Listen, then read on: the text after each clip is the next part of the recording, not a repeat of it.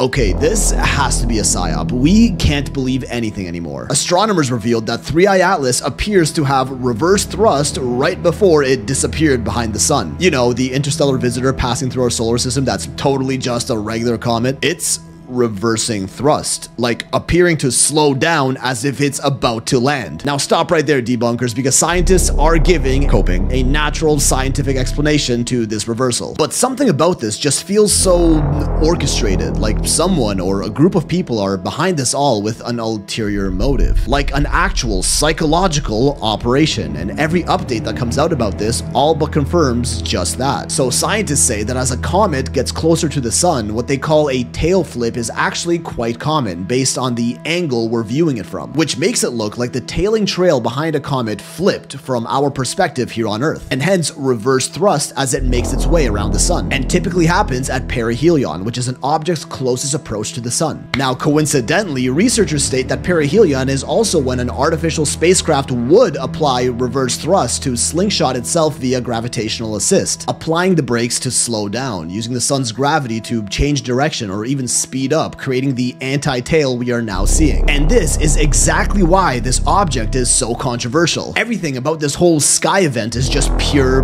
debate bait. The scientists are gonna insist it's a totally natural comet tail flip, and the tinfoil hatters are gonna tell you it's an alien spaceship getting ready to visit us. Now, even Avi Loeb, the main professor behind this whole 3i Atlas claim, stated, if 3i Atlas is a massive mothership, it will likely continue along its original gravitational path and ultimately exit our solar system, essentially making this a bit of a recon mission rather than a full-blown invasion, but also kind of giving him an easy out while standing by his claim if nothing actually happens. He also says NASA has photo evidence that it is an alien probe that they are purposely gatekeeping and refusing to release to the public, who have been bizarrely silent about 3i Atlas conveniently as soon as it started getting close to us. Maybe the Anunnaki just want to check up on us to see what we've been up to since they last came around. It's been a couple thousand years after all. But whatever this thing is, I can't help but feel all the news around it has been intentionally designed to rage bait everyone into arguing about it. Every observation made about it seems to have an equal natural and alien explanation to it, so have at it and don't take things too seriously. Unless there's a massive mothership in our sky being broadcasted around the world, then we can start to get a little serious about it.